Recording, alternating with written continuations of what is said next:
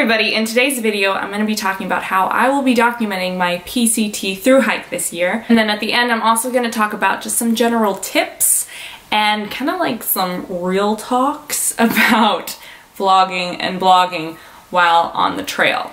This stuff is also quite applicable to just general travel vlogging, and so whether you have a through hike coming up or like a big around the world trip or something that might have kind of some logistical, obstacles when it comes to uploading data and updating your followers, hopefully this video will be helpful for you.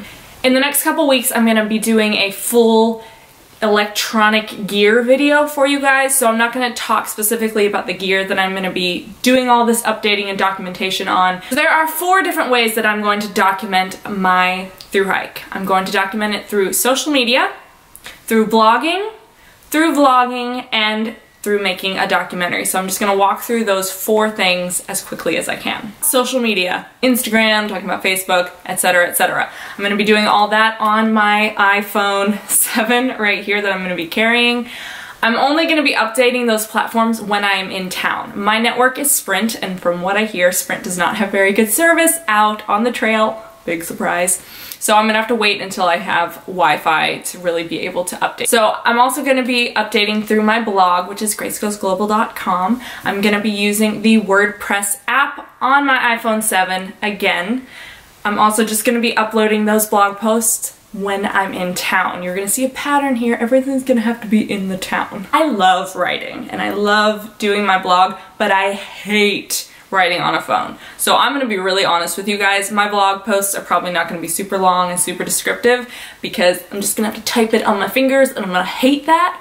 So at the end of each day when I'm in my tent, I'm probably just gonna write up a couple sentences of what happened that day, maybe a funny story, something like that. And then when I get into town, add some pictures and just upload it. So my blog posts are not going to be the most extraordinary PCT blog posts you've probably ever seen, but hopefully they'll still be informative and fun. Next up, I'm going to be vlogging throughout the whole trail. Again, I'm going to be vlogging on my iPhone 7. I will be uploading my videos when I'm in town. I'm going to be editing my videos probably through the iMovie app. I know a lot of people make fun of iMovie and tell you how bad it is.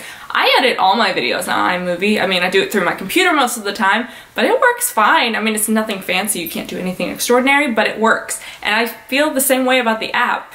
If you guys have any suggestions for better apps, please let me know. I've played around with some, and to me, I haven't found anything better than iMovie, and iMovie is free, so that's what I'm gonna do.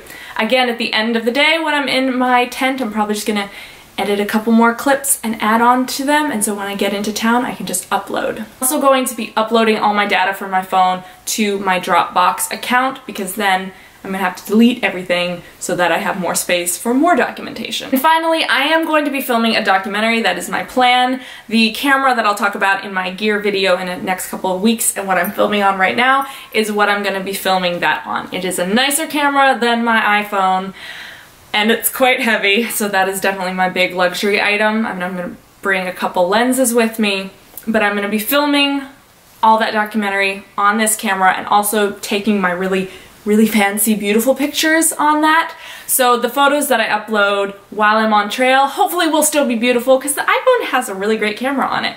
But if you're waiting for those really beautiful photos, I'm gonna upload those after I get back from the trail.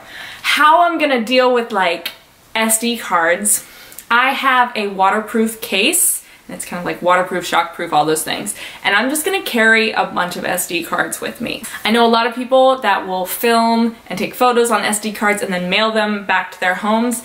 I'm scared to do that because what if it gets lost in the mail, y'all? That has happened to me before. I've lost SD cards and it is the most tragic thing, and I still get sick to my stomach thinking back on it. I lost so much amazing footage that I'll never ever go on that trip ever again, and it's so sad.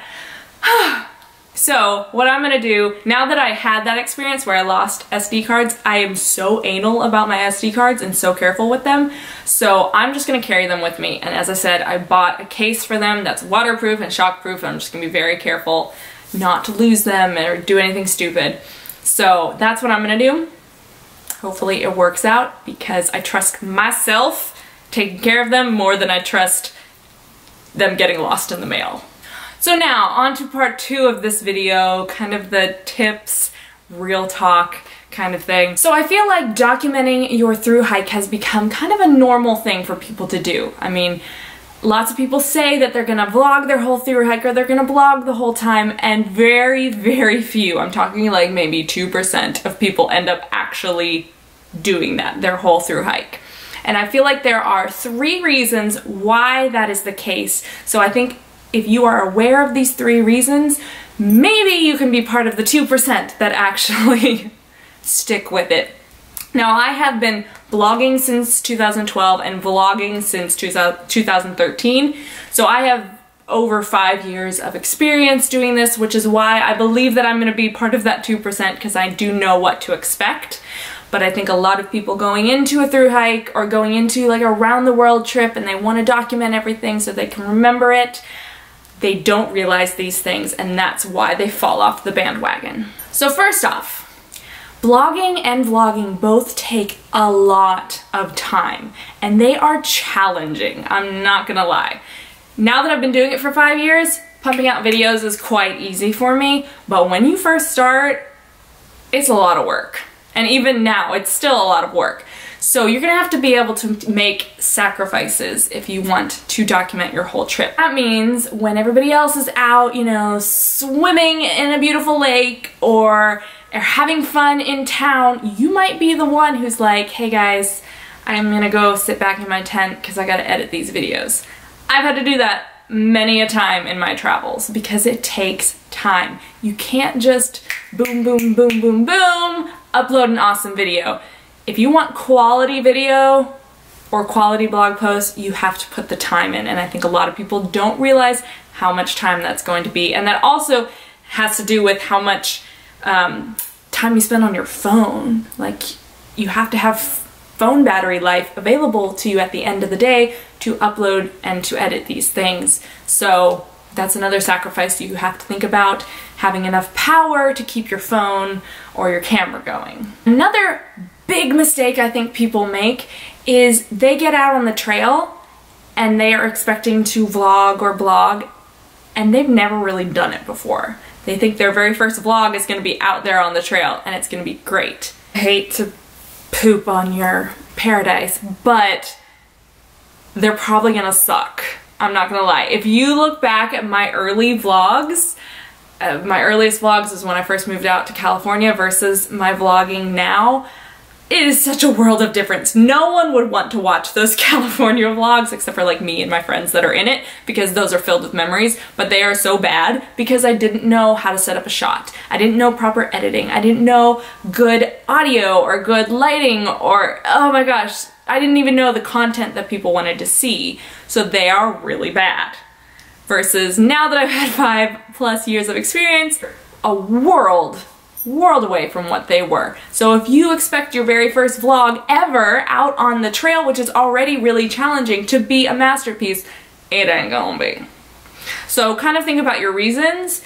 Is your reason for vlogging so that you can look back and have all these memories and just kind of keep these videos to yourself? Or is your reason because you want to build a following?